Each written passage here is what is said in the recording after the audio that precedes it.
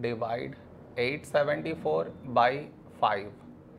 To do this division, we should frame it in this way. 874 here, 5 here. This is your step 1. Next, here we have 8, here 5. A number close to 8 in 5 table is 5 ones 5. Now we should subtract, we get 3. After this, bring down the beside number, so 7 down, so 37. A number close to 37 in 5 table is 5 sevens 35.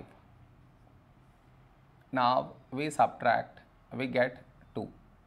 After this, bring down the beside number, so 4 down, so 24.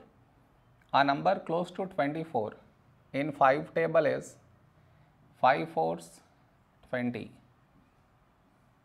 Now we subtract, we get 4. No more numbers to bring it down, so we stop here. This is our remainder, this is our quotient.